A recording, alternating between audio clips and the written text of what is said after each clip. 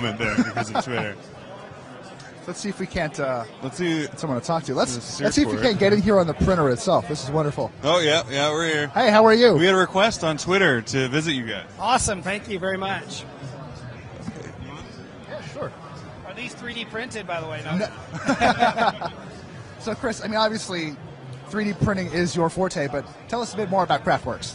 So, Kraftwurx is actually an online platform for 3D printed e-commerce. And what we have is the ability for you to upload your designs onto the website, provide real-time quotes, and you can have your product made and shipped back to you in 70 different materials right now. Really? So it's sort of like Thingiverse, but with an e-commerce angle attached. Well, to it. it's kind of like Thingiverse, but we don't do hobby-grade materials. I see. We don't even print with like MakerBots. We actually use the real industrial-grade materials, and we work with established manufacturing processes. We're trying to really bridge the gap between the hobby industry and turning this into a lucrative industry for doing 3D printed e-commerce. So we offer by far the largest selection of materials anywhere.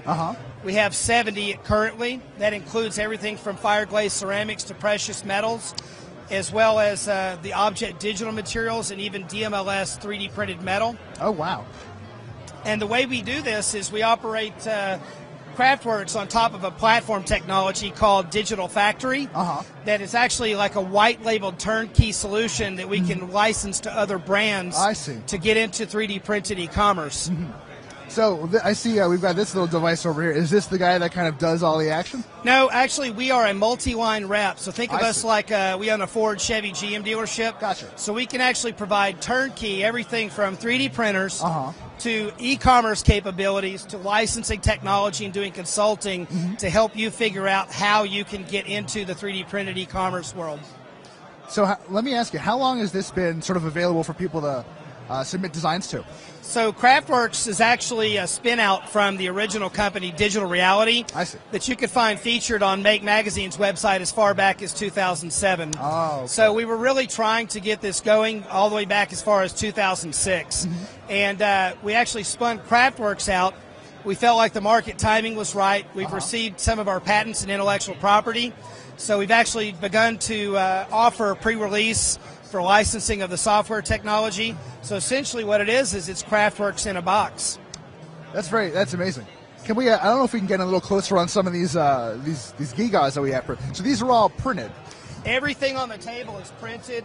They're all disorganized now, but we actually have, not including colors, there are 70 different materials.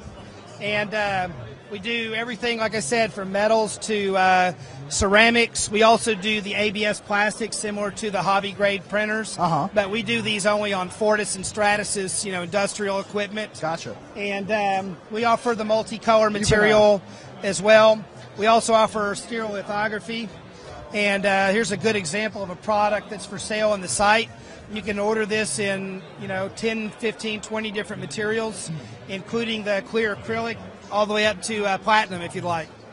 Could you give us sort of a rough idea of how many users are kind of submitting designs and then purchasing them from Kraftwurx? Yeah, so we launched November of 2011, and we have several thousand community members already. They're located worldwide, and the site continues to grow every day. And really, you can see since we've been at CES, things have really exploded. Just this week, we've hit 5 million views. Not too shabby there.